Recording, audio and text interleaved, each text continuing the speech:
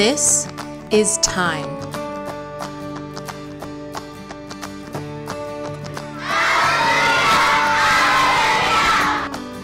This is talent.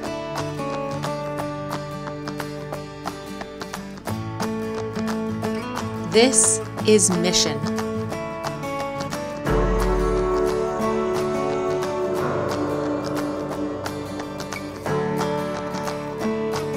This is service.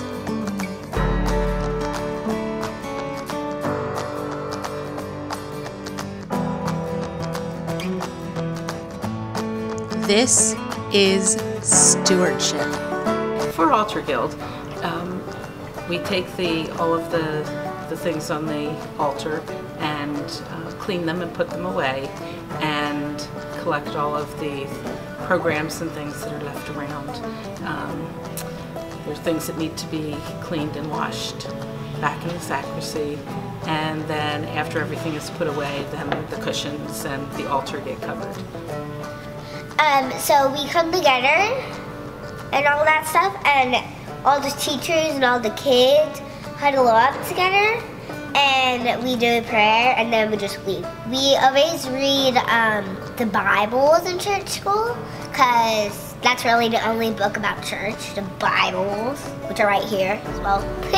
We talk about like Jesus and God and what's in the Bible that we're reading about, and then stuff happens. The very last thing we do is pray before we leave. Right now I sort clothing, and I go in on Mondays and I sort through all the bags of clothes. I chose to be an acolyte because, well, one, it's awesome to be a part of the church service, and also I love holding torch bearers.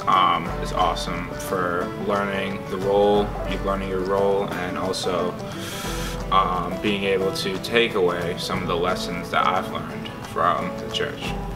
I chose to start working. I didn't have too much of a choice. I was on the vestry at the time, and Fran and Al Snyder had outreach. They started it, and I was the liaison between vestry and outreach, so that's when I started. But I was the only one with a pickup truck, so I got stuck with delivering furniture and picking up furniture, and then they built the new building, and I've been coming in there and doing it.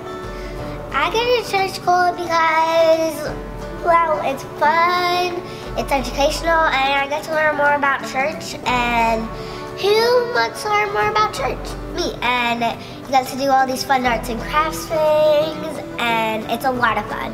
After I retired and was able to attend church regularly, I was starting to feel like I wanted to have some better connection with people at church. I joined ECW and started attending meetings there, and then one day in church, Marilyn asked me if I would be interested in joining the Altar Guild, and I thought that was something that I would be able to do, so I told her yeah. The process was coming here really early before church, about 45 minutes before church, and going over it with Father Mike.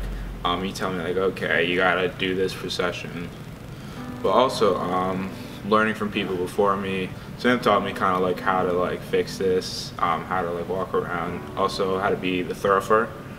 I would suggest to the youth to take this opportunity to better yourself and also learn more about the service and about the church. Fun experience for you, and also, how can I put this? It's awesome. It's awesome. And also, I'll be right there to help you along the way, so just ask me anything. I think as a member of Altar Guild, I feel like I'm contributing and sharing something that I can do with the rest of the church, as opposed to just coming and participating in the worship and then going home. Knowing now that, like, because now I've been accepted into the Episcopal Church, I've been confirmed, it's definitely changed my mindset also with acolyting. It's just worship the same way, just look at it through a different perspective.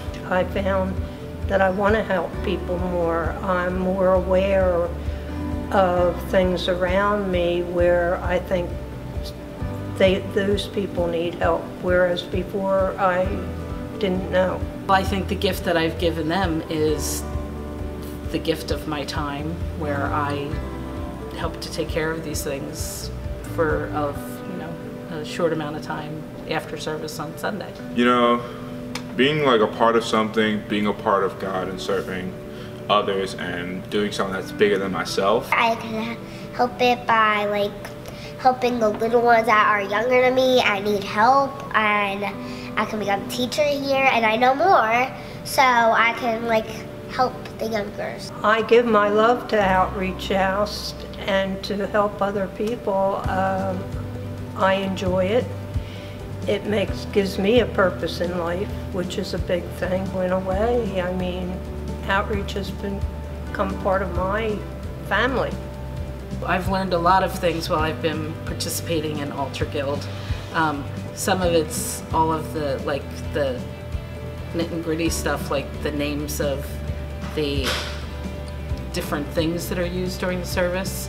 Above and beyond a chalice, now I know there's a paten and different things like that. So I've come to understand a little bit more about the components of the actual pieces that are used during the service, and a little bit of the reverence for all of these items. I've learned about the week of Jesus, Holy Week. So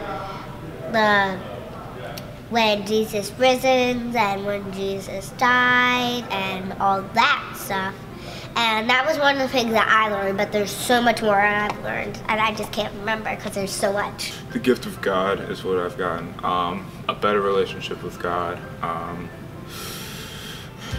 Started praying more. It's kind of like turned me like more holy a little bit. Patience,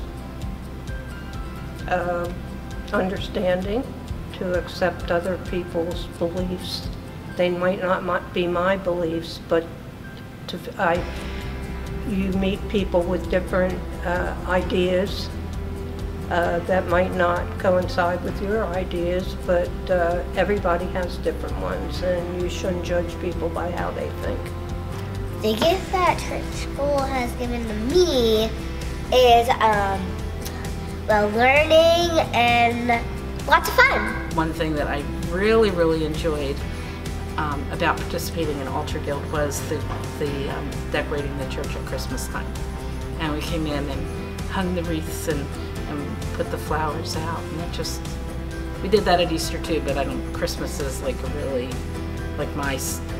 my special holiday, and I just really, really enjoyed that. Favorite thing about being an acolyte, I just love the white robe. It's awesome. The favorite thing about church school is probably the arts and crafts and games, because I'm an artsy girl, and if you like games and art, then that would be perfect for you. So the arts and crafts and games are my favorite. I enjoy helping. I'm retired, so it gives me something to do other than being home and working around the house. I enjoy working at church and helping people. I can't give you a special thing. I am building the kingdom of God by being faithful and sharing the love of the church with people that I encounter. I am building the kingdom of God by worshiping in His church and helping out in the outreach house, and also participating in school chapels, and also here at St. James, acolyting with Father Mike. It's a lot of fun. I am building the kingdom of God by hoping that I am bringing more people to the kingdom of God. I think we build the kingdom of God with more people and with more helpers and with more learning. What gifts do you have to build the kingdom of God? Together, we can build the kingdom of God with time, talent, mission, and service.